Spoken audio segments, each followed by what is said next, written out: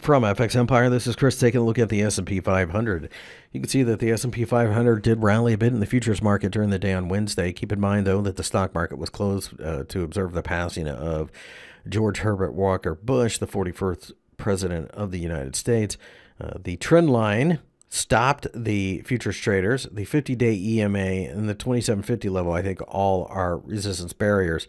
So I think we're probably going lower from here. I would fade rallies. Now, if we can get a daily close above the 50, then that's a good sign.